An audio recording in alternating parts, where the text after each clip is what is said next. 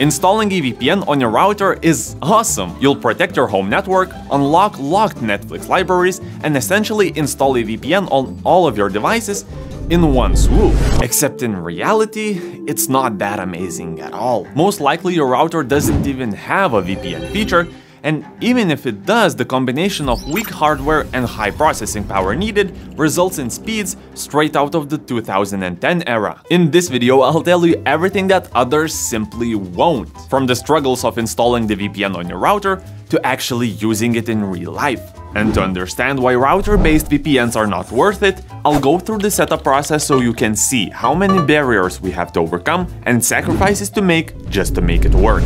To install a VPN on your router, you'll need two things: a VPN and a router. Such a surprise, right? Okay, got it?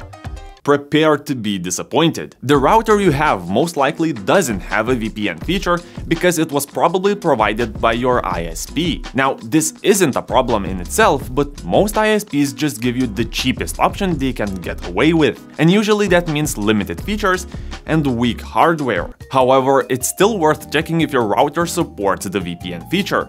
You can do that by googling your router's brand plus login, or copy the IPv4 DNS address from the Wi-Fi settings and paste it into the search bar. If you find a VPN or virtual server option, then great! The first step is complete. And if you can't find this option, I'll talk about installing different firmware later in this video. After that, it should be pretty simple. I won't go into detail because every router has a pretty different setup process, but generally, you'll first need to copy and paste your manual setup logins and upload the server setup file to your router. As I mentioned, some routers have a very different setup process, but all of the popular VPNs have excellent step-by-step guides on how to do it on every supported router. I'll leave the links to the guides and everything else you would need in the description. After installing, your whole network will be using the server you selected earlier. And now you'll see why I do not recommend using a VPN this way. I have a gigabit connection, and when I turn the VPN on, I get around 10 megabits per second. That's literally 1% of my original speed. Now, don't blame the VPN provider for this. No matter what VPN you use, the limitations are kind of on your end. First, OpenVPN is not the fastest protocol, and second, the speed depends on your router's hardware. Yeah, we're back at this problem again. For example, I paid around $100 for this router. It's definitely nothing amazing, but it's considered to be one of the better ones, and is definitely better than the $20 router your ISP provides you with. Despite this, when using the VPN, my router's CPU usage spikes to nearly 90% because of the encryption it's doing on my network. By using all of my router's resources, it limits the speed it can give me. More powerful routers would be able to encrypt this data stream more effectively, which would give you better speed, but you're looking at routers costing hundreds of dollars, which in my opinion is totally not worth it. I tried to find what's the maximum speed you could achieve using OpenVPN,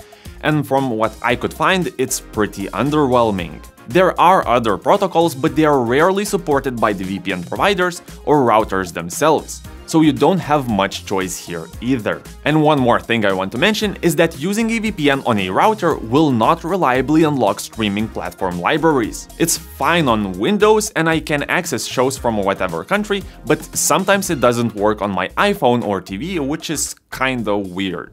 Before I tell you the alternative method, just as promised, I'll show you how to add a VPN functionality to an unsupported router. Of course, if you really wanna do this. If not, skip to the next part of this video. Your router is running a piece of software that the manufacturer flashed onto it. Lucky for us, we can change it, and there are several options to choose from, the most popular being DD-WRT. So find your router's model number and see if they have firmware for that specific model. Now again, this won't work for everyone, but thousands of routers can be upgraded with this firmware. And I was able to find used $5 routers that were compatible. If you don't see a router on DD-WRT's website, you can check out OpenWRT, Merlin or Tomato. You might be able to find a suitable firmware there. After that, just download the needed files and update your router using them. After that, you'll have the ability to install a VPN alongside a ton of other features. And if you have any issue setting it up, there are great tutorials on YouTube showing you everything step by step. So finally, what's the solution? While you can set up one device with a VPN and create a hotspot, That's just a band-aid solution and I'm not even considering it. The real solution is just to use apps. You simply cannot beat the performance of using a dedicated app on every device. Yeah, it can be a bit annoying to set it up, but once you do, you'll get great speeds and better security actually, because you'll be using more advanced security protocols. And since I talked about VPN speeds a lot in this video, I'll leave links to the fastest VPNs in the description. I researched a ton for this video, but with the current technology, installing a VPN on your router is not a feasible solution in my opinion. It's slow, can be expensive, or hard to set up. But even with all of this knowledge, I bet you're using your VPN wrong. So I suggest you watch this video next to get the most out of your VPN.